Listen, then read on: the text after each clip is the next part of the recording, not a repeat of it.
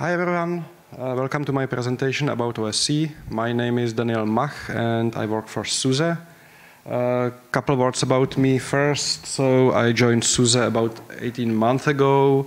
I spent 15 years at Red Hat, first as a release engineer for the first decade, and then I moved to the software management team as a DNF team leader. I designed DNF5 package manager, and I unfortunately know something about modularity. Now I work as the build service engineer, and I'm a top contributor to OSC these days. So if you have any issues with OSC, talk to me, please. We are going to talk about OSC in general, then the latest changes in the current version. I'll give you several tips and tricks so you feel that you have learned something from this presentation. And then I will cover also some plans about the upcoming version of OSC.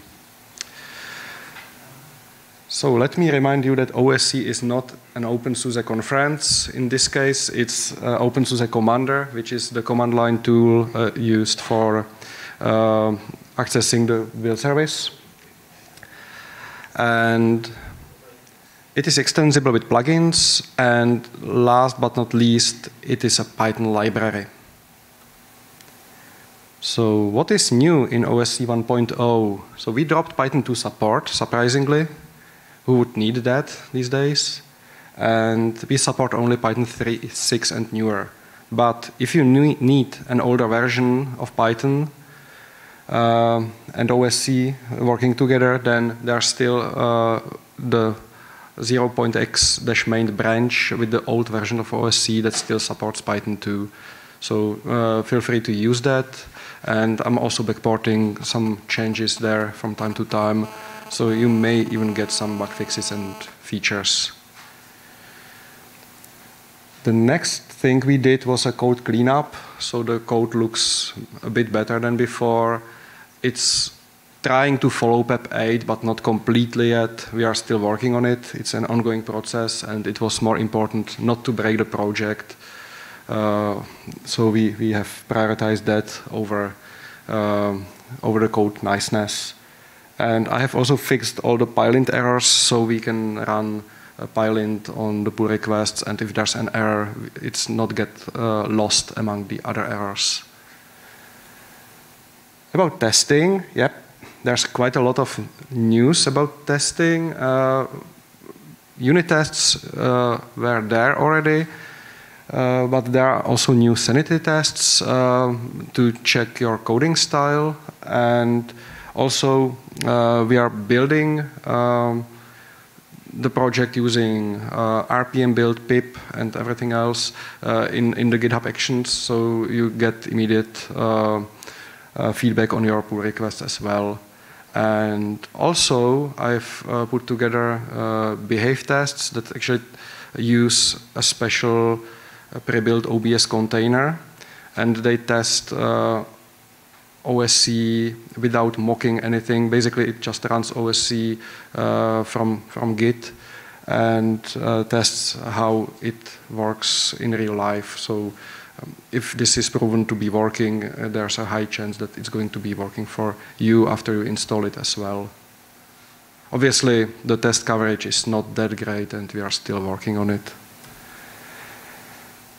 Another nice feature is SSH authentication, so it's supported now. You need to enable it on the server, obviously. And unfortunately, there are still some hiccups. Currently, there's some auto detection which is working with just a single key, which is not ideal. Or you can provide an explicit path to a file, which is also not that great, especially when you use SSH agent or have your keys in the GPG keyring. And it also doesn't work with SSH agent forwarding. So what I was thinking about is to detect the right key, basically try to authenticate several times, and if one key works, then just remember it in OSC RC for the next OSC runs. There were also some improvements in how OSC handles connections. We have replaced the old code with URLib 3 that offers connection pooling, which is really nice. So when you run OSC checkout or any command that makes several consequent connections to the server, it is way faster than before. And obviously it comes also with better proxy support. So basically URLib 3 is currently handling nearly everything we need. And along the way, we have get rid of M2 crypto and replaced it with cryptography, which seemed to be also a good idea because M2 crypto wasn't working for a while. Like in Fedora, I know that it was stuck on not being able to compile against openSSL version 3. So cryptography doesn't suffer from these issues. Command line improvements, cmdln.py was something we have found on the internet in the past and bundled to OSC. Now it has been replaced with a custom code, which is way easier to manage, and it is also using argparse rather than the deprecated option parser. And the other change related to the command line is a new classes that wrap the commands. The advantage is that we can finally split the huge command line.py into smaller chunks. And then we can also manage like parent-child relationships among these classes, so we can basically build a command tree quite easily. So OSC commands can have subcommands now without any special hacks. And we are getting to the tips and tricks. I'll start with something I've learned quite recently, and I found it super useful. So if you have an installed package on your system and you want to see its sources, you use RPM with --qf, that stands for query format, and display the dist URL field from the package. And that prints that obs : / thing, that dist URL. And when you just paste it to the OSC checkout command, it's going to check out the exactly version of the package, like sources for the package that is installed on your system. So in case you need to be troubleshooting something, this is a way to go. I have also learned that some people have too many declined requests when they run OSC request list. And that is because the declined requests are actually considered actionable. You should either revoke the request so it gets dropped completely, or you should supersede the request with something else. So please keep in mind that declined requests actually need your action. There's also one new thing in the new feature in the OSC 1. That's the magical dot character. It's like a wildcard, and if you use it, it expands to either the project or the package from the current working copy, basically based on the position of the argument. So as the example shows, either OSC lock dot expects a project, so basically the dot expands to the current project related to the working copy, and OSC tries to lock that project. Or if you do dot space dot or dot slash dot, then you're about to lock a package that corresponds with the working copy. And then also something I have bumped into recently because I needed this. When you build something locally and it fails, there's an option to get into the shell after the failed build, so you can easily check what went wrong, eventually try to resume the build and see what can be fixed in the next run. And there seemed to be another option how to do it. Basically modify OSCRC and put there the following build dash shell dash after dash fail equals 1 option. But to be honest with you, I haven't tested this. I just tested the first one. This is extracted from the sources. And another cool thing I have learned about OSC, I used to use various services to download Git sources and then pack those into a tarball, which was not that nice. And I realized that when I do an upstream release and then I just need to download the tarball, these 2 lines in the service file are enough for me. So basically what I do is I modify the version in the spec file, then run OSC service manual run, and that modifies versions in other places in the project and also downloads the new tarball from upstream. And then obviously we need to add remove tarballs, and it's business as usual, you know. And I'm slowly getting to what's next. So this is where the presentation becomes interesting for those who know something about OSC internals, or for those who have tried to use OSC as a Python library. So I'll start slowly with some minor changes. So first of all, I would like to build OSC for all available Pythons in the distribution. Currently, it's just Python 3 without any version, so basically the default Python. But since OSC is a library, it should work for all available Pythons ideally. And that also includes supporting virtual environments and maybe even do better sub-packaging, because why would you need to install all the dependencies when you just need the part that contacts the OBS API, but you're not interested in building, for instance. About config parser, you may have noticed that OSC has a custom config parser because the Python standard library doesn't offer a config parser that preserves comments on writing. So and obviously this is highly needed, first of all, because we have a template basically with commented commands or commented options in the OSCRC. So we need to somehow preserve the comments.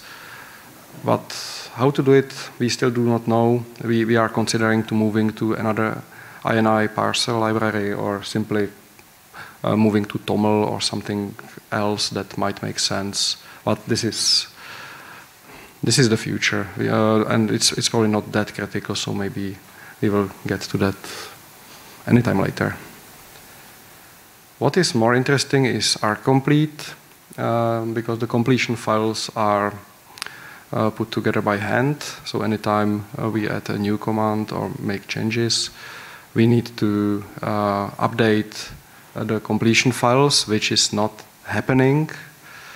So we were thinking about using the rcomplete package to generate the completion rules automatically, which would be really nice.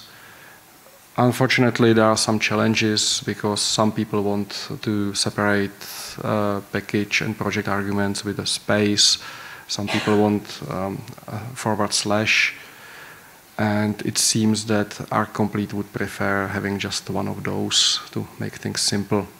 So we need to find an answer for this. If you have any ideas, please let us know. And now this is starting to be really, really interesting and maybe a little bit controversial, because if you work with OSC internally, you need to touch XML a lot, because XML is what you get from the OBS interfaces. So we think that we should hide the XML from the API users and even from the contributors, and touch XML only when working on the basically wrappers that provide the XML functionality to the users. So I was thinking about using the existing OBS Relax NG schemas that describe the XML that is being sent back and forth, and basically generate Python classes for those that would manipulate the XML under the hood. Let me show you an example how it looks like now. So first of all, you need to call a function, for instance, to show metadata about a package that ends up as a list of bytes. So you need to join all those bytes into a single variable, single bytes array. And then, which is confusing, you need to call elementary from string, but you're reading from bytes, obviously. And then you are looking for individual nodes and setting the text. And if the node is not there, you need to create it first, which is probably okay to do just once. But if any OSC contributor should deal with this, we should find a better way. So I was basically thinking about creating a nice wrapper that would pull the XML from the API based on some arguments and then manipulate with the individual fields as attributes or properties, basically. There are some challenges, especially when the XML structure is complex, but I think it's just a code. We can somehow make it work. And the same actually applies to XPath. If you make any query to the server, you need to build an XPath, and to be honest, I am not enjoying that so much because it includes concatenating strings and dealing with the parentheses and basically doing everything right and knowing what you do. So there's another idea we have about how to improve this. Some of you may know or may think that where this is heading, because the previous example was quite close to how Django framework is working with the ORM thing. So basically maps something to the objects. So I basically stole one of their ideas. So this probably shouldn't be necessary anymore, which is quite complex. And this looks nice, but it usually looks uglier directly in the code. So I would like to replace it with something like this, some magic arguments you just pass to a search function or something, and the keywords after the double scores get automatically translated to some actions or something. So like in this case, this is basically exactly the same we've seen on the previous slide, but it's probably easy to digest for ordinary people. And that was quite quick, so that's nearly all.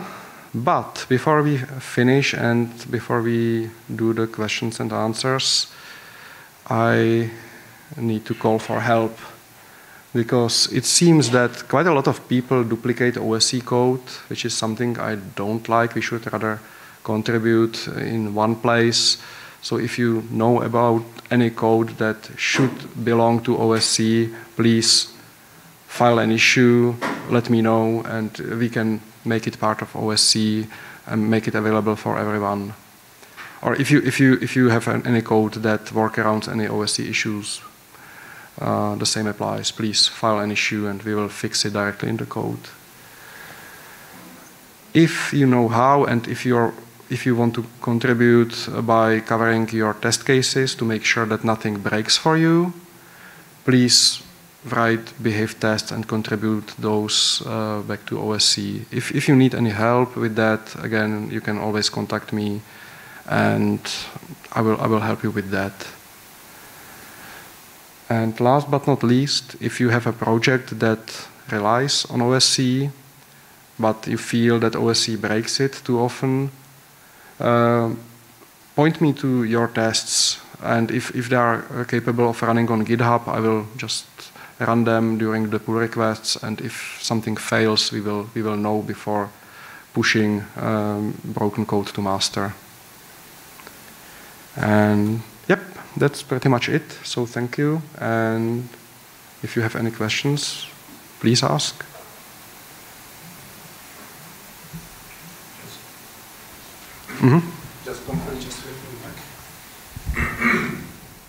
Just a complete drive-by question. Why arc complete and not click? Because I know that a lot of people are using click, and it seems to be very common now. Thanks for mentioning that. I'll take a look. Basically, I just wanted to stick with the standard libraries as much as possible. So maybe that's why, but you made a good point that we may take a look at click and eventually just use it. But usually people tend to keep the dependencies minimal. When I was working with some contributors in the past, they were really making clear that they want to do quite a lot of coding to avoid pulling an additional dependency. I agree, but you already have dependencies. So. Sure. Right. Any other questions? Maybe kind of a strange question, but I'd like to know if you are planning to support Windows with OSC. I have an answer for you. No. We have dropped the Windows support, mainly because nobody is using it and it was utterly broken. But if you're willing to contribute and help us with putting some tests together to make sure that it's not breaking on Windows, we can eventually get the support back. I don't have an immediate need for it, but if you're looking at typical development environments, you often have those on Windows, and if I have some development environment that integrates with OSC or with build service, that would be something that I'm not kind of nice. Yeah, I'm not sure if I recall correctly, but one of the problems was that basically in the OBS ecosystem, there's the colon separator that is not working well on Windows because it has a special meaning, and I think it's one of the forbidden characters in the file names. So that opens quite a lot of new challenges. Actually, my experience is quite contrary. With WSL, I see that a lot of people stop using Windows as Windows and develop with WSL. And I guess if you are developing for Linux distribution, which in the end that's what OSC is about, then I can expect you to run. We have beautiful openSUSE images for WSL. Sure, but as I said, we need an active community for that first, because I'm not just going to fix it just in case someone would use it in the future.